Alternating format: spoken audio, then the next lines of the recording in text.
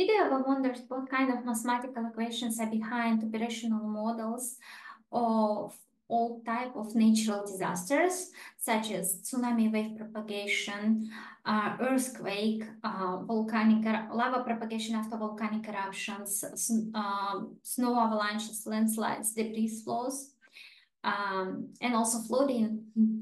Yes, it's actually this type of equations.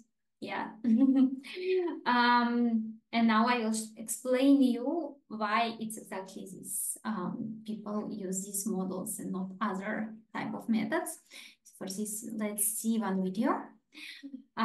This is the artificial snow avalanche produced in Swiss mountains. So engineers and scientists, they made an explosion at the top of the mountain, and it was a dry and cold day, and this is why the type of avalanche created was a turbulent type.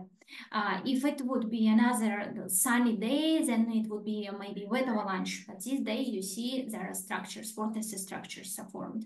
So how to create a digital twin of this phenomena, which will be used to create avalanche danger maps.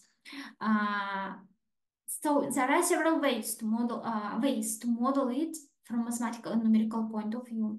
One way is to model every single particle of the snow avalanche, every single snowflake.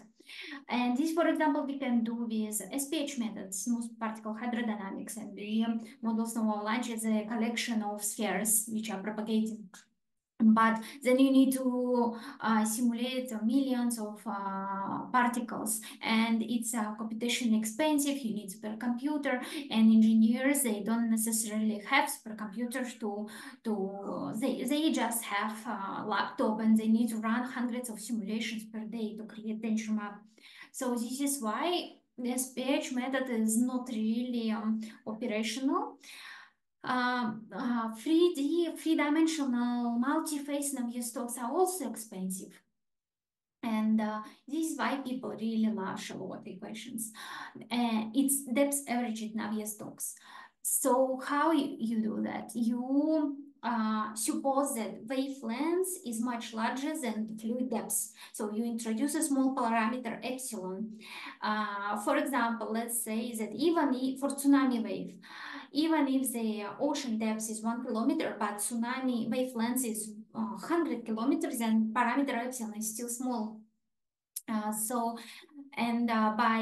depth averaging of Navier-Stokes, you get this simplified model, this one, yes. And H here is a free surface. It's actually the interface between air and snow. So you don't need multi-phase model. You just solve this equation for free surface, and U is the depth averaged velocity. Yes. So this system of equation is of hyperbolic type, and it's conservation laws of mass, momentum, energy. And actually here I represent shear Shallow equations, which also take into account the vorticity formation. And P here is the shear stress tensor.